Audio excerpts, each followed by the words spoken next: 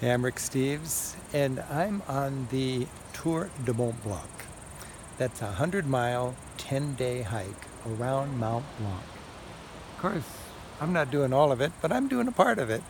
And every night on this 10-day hike, people check out a refuge. They sleep. It's like a youth hostel for adults.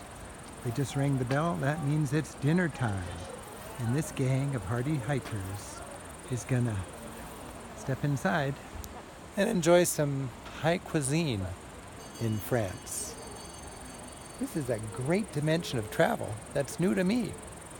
Long distance hiking in Europe, taking advantage of mountain refuges and beautiful, beautiful mountain hospitality behind the Alps.